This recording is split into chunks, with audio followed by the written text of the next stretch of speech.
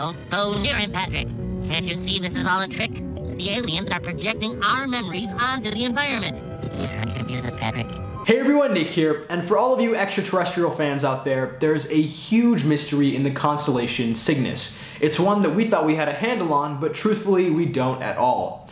There's a star that a little while ago made headlines for its weird tendency to both dim and brighten its light at random intervals. Some speculated that intelligent life was to blame, but a more accepted solution was a swarm of dusty comets that masked the light of the star. But now even that theory is coming into question. So what's really going on here? Let's find out.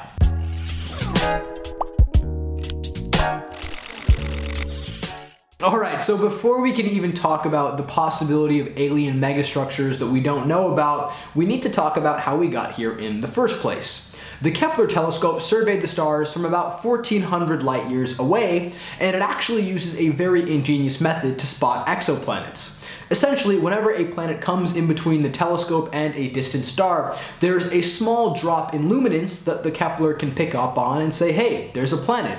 But in the case of this star, it was acting very differently.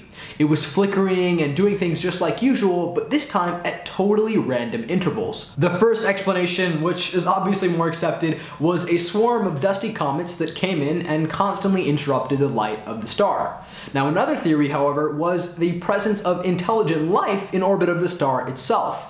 Now say what you will, but upon further examination, both of those explanations actually came up pretty short. Research shows that the star has dimmed by almost 20% in the last 90 years, and scientists have concluded that it would take almost 650,000 comets, each 85 miles wide, to cause a similar disturbance in light emission.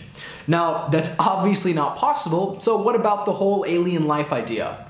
Now, it's not entirely crazy to think that there's an alien society out there building massive structures for decades on a planet that we don't know about. After all, the universe is huge. But the one problem with that theory is that we should have been receiving at least some sort of heat signature by now, and that is nowhere to be found. Truth be told, the star is still a huge mystery, and we shouldn't be so quick to dismiss all of the ideas, even the most drastic ones. Whatever's going on, further examination is required, and you know I'm going to keep you guys updated.